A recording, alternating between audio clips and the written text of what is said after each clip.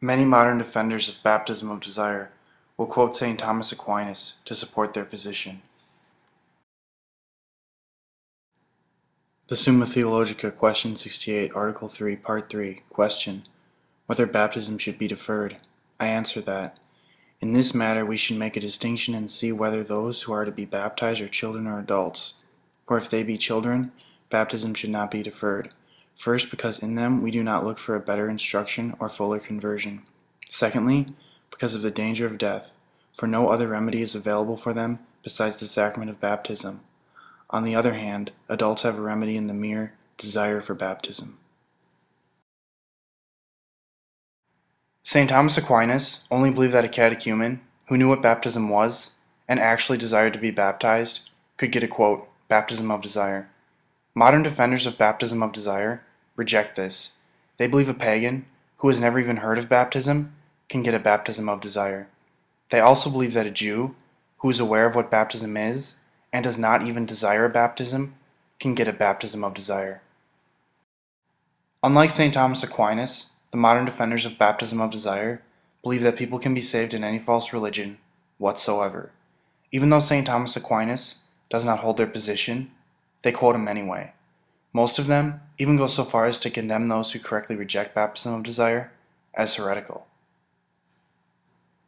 Many of them seem to think that just because St. Thomas Aquinas believed in baptism of desire, that St. Thomas Aquinas would then necessarily condemn those who did not believe in baptism of desire. This is not true.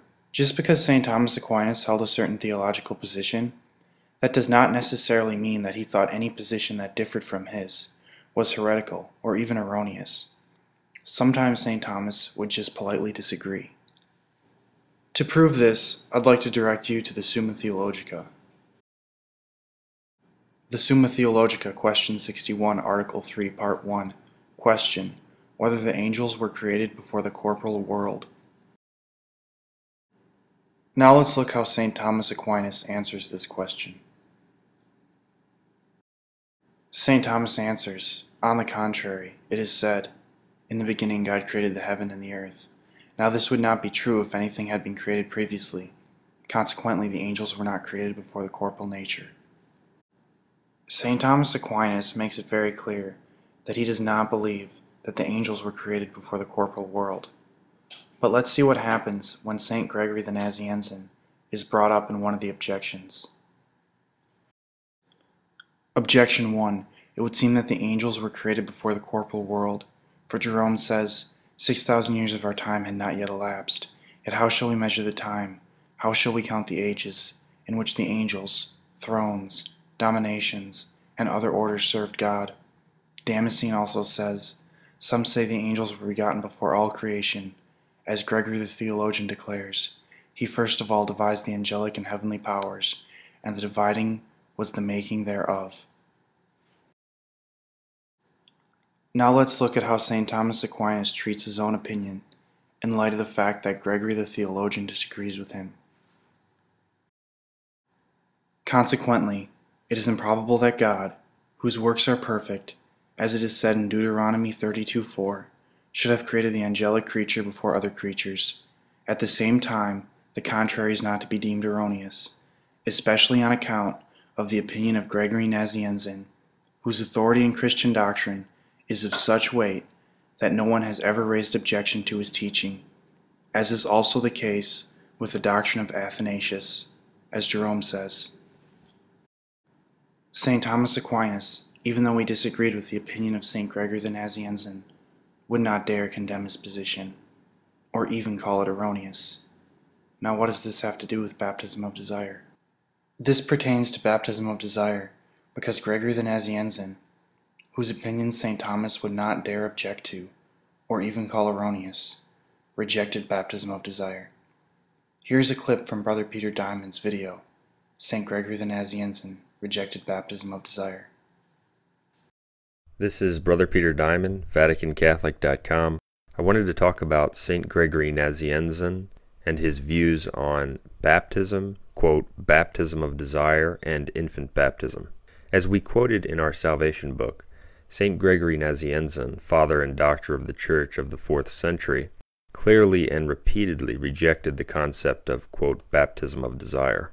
I wanted to quickly discuss what he said on that matter before covering what he said on infant baptism and its relevance to this issue. In point number 22 of his oration on holy baptism, dated January 6, 381, St. Gregory says, quote, "But then you say, is not God merciful? And since he knows our thoughts and searches out our desires, will he not take the desire of baptism instead of baptism?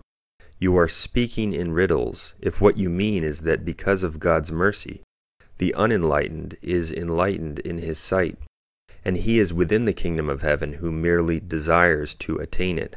End quote. As we can hear, St. Gregory could hardly have been more clear in rejecting the concept of baptism of desire.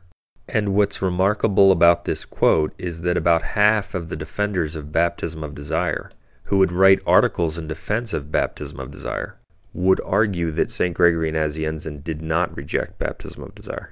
That's how extraordinarily dishonest they are. And if that quote were not sufficient to prove the point that he clearly and repeatedly rejected baptism of desire, let's consider what he says in point 23. Quote, "If you judge the murderously disposed man by his will alone, apart from the act of murder, then you may reckon as baptized him who desired baptism apart from the reception of baptism. But if you cannot do the one, how can you do the other? I cannot see it. Or if you like, we will put it thus. If desire in your opinion has equal power with actual baptism, then judge in the same way in regard to glory, and you may be content with longing for it as if that were itself glory. And what harm is done by your not attaining the actual glory, as long as you have the desire for it?" End quote. So, St. Gregory Nazianzen, Doctor of the Church, clearly rejected the concept that the desire for baptism could place the unenlightened in the camp of the enlightened, or the unjustified in the camp of the justified, or the man outside the kingdom, that is, outside the church, inside the church. And in point 23, one of the points we were just quoting from, St. Gregory also says that infants who depart without baptism, unsealed as he calls it, as well as individuals who want baptism but depart without receiving it, will not be glorified. And I should quote what he said to further nail down this point. Speaking of this category of individuals, he says, "Others are not in a position to receive it, perhaps on account of infancy or some perfectly involuntary circumstance through which they are prevented from receiving it, even if they wish." End quote. So he's speaking of infants and people who wish for or desire baptism, yet are prevented not because they put it off through their own fault, but because of some involuntary circumstance. And concerning that category of individuals, he says that they will not be glorified. Therefore, there is absolutely no doubt that in every possible way, he rejects the idea that people who desire baptism, wish for it, can be saved without it. Although St. Thomas Aquinas was in error about baptism of desire, he would not have condemned those who agreed with Gregory Nazianzen and rejected baptism of desire.